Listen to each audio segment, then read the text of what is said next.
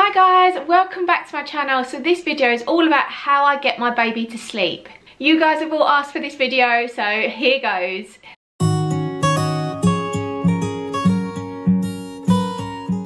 If you're new to my channel, I'm Jennifer and I'm a mummy of two. I've got a gorgeous little boy called Ralph who is 4 and a beautiful little baby girl called Olivia who has just turned 1. So this video is all about Olivia and how I get her to sleep.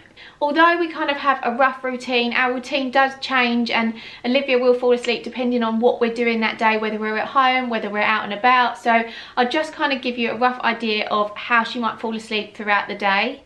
So Olivia's first nap of the day could be anything from around 9 o'clock in the morning, and it's a bit hit and miss how she falls asleep on that nap because that is when I need to do the school run with my son. So if we're driving to school, Olivia sometimes falls asleep in her car seat. If she does that though, by the time I've got back from the school run, I can't move her into her cot because she would have had enough sleep that if I touch her, she will just wake up instantly. So sometimes I leave her in her car seat to finish off her nap and I'll just put her somewhere like in the lounge so it's nice and quiet. Other times we will walk to school, so she'll be in the pram. She might fall asleep on the pram as well, so once I get home I will just leave her to finish off her sleep in the pram as well. Obviously if she's got any layers on, I'll just make sure that she's cool and not going to get over like hot that way.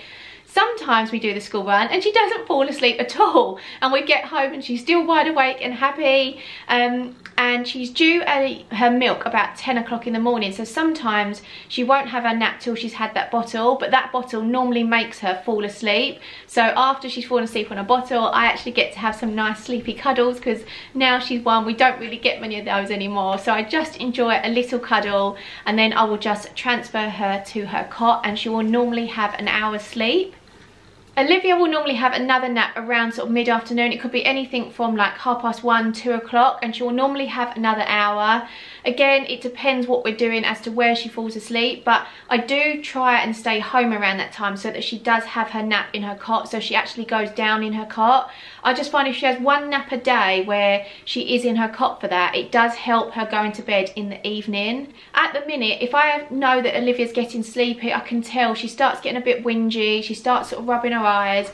A lot of the time I can just put her down in her cot, give her a dummy, give her a little teddy. She always snuggles in with her little bunny and she will often just go to sleep by herself.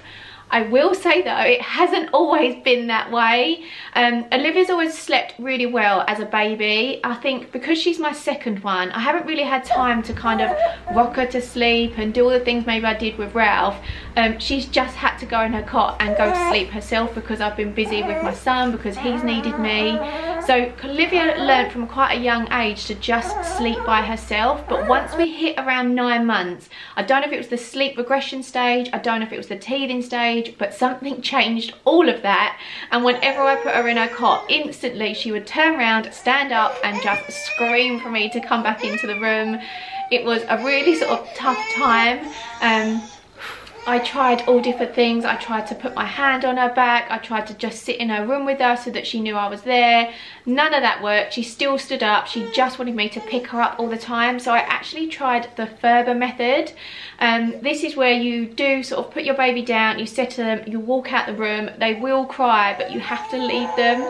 It's horrendous. It's the worst thing in the world. Hearing your baby cry and scream for you is, I just felt like the worst mum ever. But as much as I needed her to sleep for me to get sleep at night, I also needed her to sleep for her, because if she wasn't getting the sleep she needed, she was ratty in the day, she was upset, and that's not her. She's such a happy little baby, and when she actually learnt to go to sleep by herself, she actually sleeps a lot better. So with the Ferber method, like I said, you settle them, you walk out the room. I normally left it like a minute, 2 minutes tops, and then I went back into her. I literally couldn't hear her crying like any longer than that, and I would just go back in, I would give her a cuddle but not pick her up. I'd lean in, give her a cuddle, like shush her, give her a little kiss, and I would lay her back down and walk back out the room.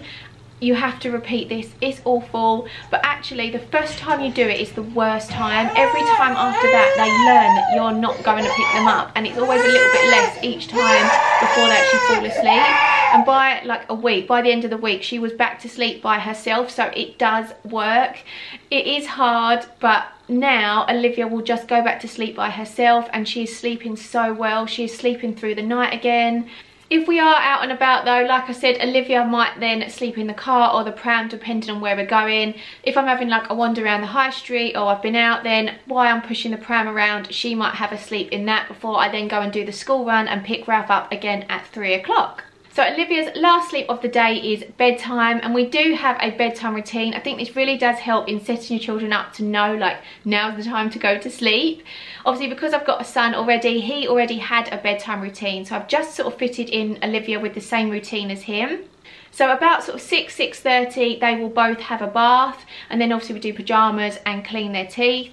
Ralph will always have a bedtime story before he goes to bed. Sometimes Olivia's had that with us while she's having her bottle, but now Ralph's getting a little bit older, he likes to stay up a little bit later than Olivia. So I will give her her bottle, and often she will fall asleep on that, and I will just take her up into her cot. She normally goes to bed about 7 o'clock. The only thing when she falls asleep on her bottle, again, is lovely because I get those nice sleepy cuddles, and when I transfer her to her cot, she normally does go straight to sleep. But what I find is she might often wake up in the night after falling asleep that way, because she's not actually gone to sleep herself. She's gone to sleep with the comfort of me and the bottle, so she might wake up for me in the night. But normally she just sort of stirs, I just sort of give her a little cuddle, lay her back down, and she'll go back off to sleep. So it's not a big deal, but it is broken sleep for me and for her. However, the last sort of week or two, she hasn't actually fallen asleep on her bottle. She's had it and just quite happily just sort of sat in my arms, but she's been wide awake looking around. And first of all I was like, no, is she gonna go to sleep? But I still just took her up, put her in her bed, put her in a grow bag, gave her a dummy, gave her a teddy, and she just rolled over, snuggled in, and went to sleep by herself. And I was like, yes. So there you go, that is how Olivia goes to sleep. As you can see, it's not just like one way and that works for us. It all depends on what we're doing, where we're going, how Olivia's feeling. Obviously they will have times where they're teething, they do need a few more cuddles, and they might need you in the night. Anyway, I hope that you found this video useful. Thank you so much for watching. I'd love for you to stick around and subscribe to my channel, and hope to see you again soon. Bye! 1, 2, 1, 2, 3. I've been feeling so small. Watch the clock ticking off.